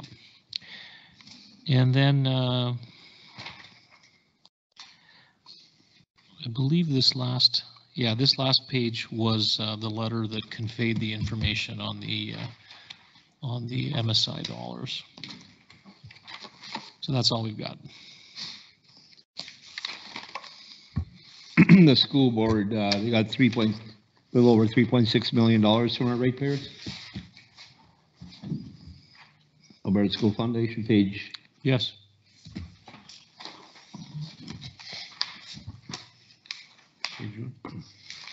Page 655, the total 4 payments added up to $3,635,690. Another $1 million for housing, and then a $250,000 for landfill, and then the police requisition. So we're paying $5 million. So Mr. Reeve, while this 3.6 does come from the single taxpayer, this is not part of the tax revenues that we collect for property taxes. This is what we collect for school tax. No, I know, but I mean, so does the requisition. Yeah, for the housing. I'm just saying everything adds up to $6 million before we take ours. Correct. I wonder why they want to kill us. Well, I mean, quite honestly, you guys, that housing foundation requisition is more than what the total requisition was last year, or payment this year. So Yeah. you guys got a tough job to do down there to try and get that thing under control there. Well, use it or lose it, because they're not using old age homes. What are you gonna do? It's sad. One day we might need it, but it's not gonna be there because you can only run half full for so long. You and I might have to have an offline conversation. Water for Life. We utilized Water for Life to run the water line to St. Michael, right? Yes, Water for Life is a potable It was water. 10-90 split, I think. Okay, they paid 90, we paid 10. Could you check, Rodney, like, in order for us to distribute water from the end of the pipeline to the residents of St. Michael now, like, we're utilizing the old infrastructure. Is there any way that this Water for Life money could be used to build out the infrastructure for the residents in St. Michael in order to allow them to get cisterns and new water lines so they aren't using old corroded pipes? Probably transmission,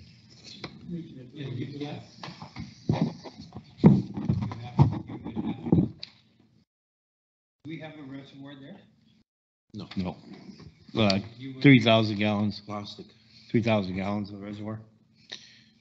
Okay. I don't think it's because it's a transmission.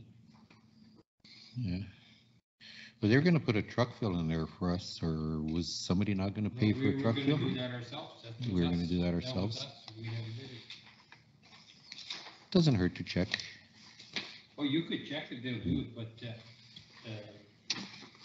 St. Michael is, you need a complete water system. Yeah. Complete lines. Mhm. Just prior to this Water for Life coming through, the water line coming through,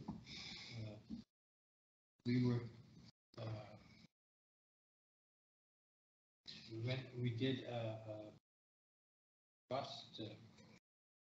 costing of what it would cost for a cistern. So my suggestion at that time was to give $5,000 grant to each household. The CEO at the time, he went and he did a little better. He had found a company that would put it in for $15,000 the household, the cistern, and put a pump and water in there. You have water, right? The majority of them didn't pay the water bills anyhow before. I don't know what it's like now, but I know what it was then, right? So, you don't put no water, you don't get any. Well, I know that our CFO is looking over there saying, how in the hell are we ever gonna recover the cost of Exactly so. this thing, right? You never will. But no different than the heartland. You bring good water to a place, e.g. St. Michael. That's a hamlet that has an opportunity to expand down the road. And it's not going to expand if you don't get a good water service. Was I playing with that? It's not going to expand if you don't get a good water system, which is my request why we just investigate it and see what we can do. Well, I guess you could. And everybody would pay their own share. I can't see the county paying for a complete water line. Everybody paid on frontage or whatever, some way. But if we could even get a 75-25 or whatever. Oh, if you can get a grant for that, yeah, 100%. I agree. Anyway, Yeah. take a look into it. Any other I think Water questions? for Life is still there, I think. They brought it back. Yeah. And they've increased the funding considerably under that too, Almost right? double. Just about double what it was before. Okay, any other questions regarding correspondence? If not, I need a motion to accept correspondence as information. Councillor Wick. To make a motion that Lamont County Council accepts all correspondence as information. Questions or concerns? Debate? Seeing none, all those in favor? It's carried 5-0. Okay, gentlemen, we're going to be going into a closed session. So your only advantage of hanging around is we'll call you back for adjournment. Then you'll be on the second year back alley club. Yeah, so thank you for your attendance today. Thanks, guys. See you. Nice, Chris, see you. Do we need a, What did Yeah. your wife do to you? You're walking on the game. Huh? It's life. do we want a Believe me. 6-minute recess? Yeah. Okay, we'll reconvene the March 14th, 2023 council meeting at 3:24 p.m. And we will proceed to item number 11, closed session. We have two items here. One is the non-residential tax strategy, and the other one is an in-camera labor. So we'll start with 11.1, the non-residential tax strategy. Thank you, Mr. Reed. A couple of weeks ago.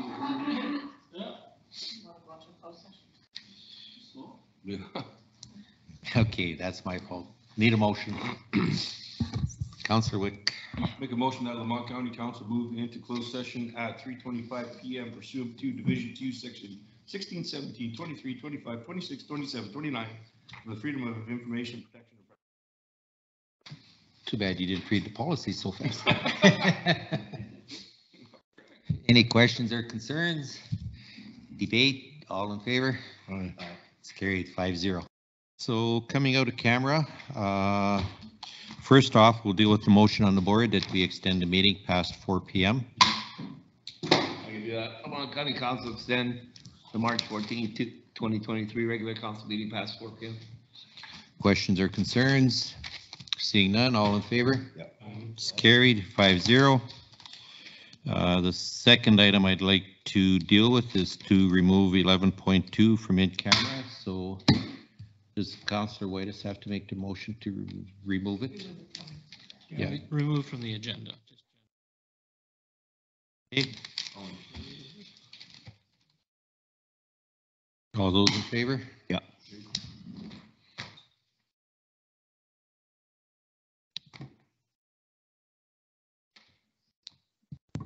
Are you caught up? Okay, then I need a third motion here to endorse the non-residential tax strategy and concept. Aaron? Make a motion that Lamont County Council endorse the non-residential tax strategy and concept. Questions or concerns? Debate on the motion? Seeing none, those in favor? Carried 5-0. And we will adjourn the meeting at 4:18.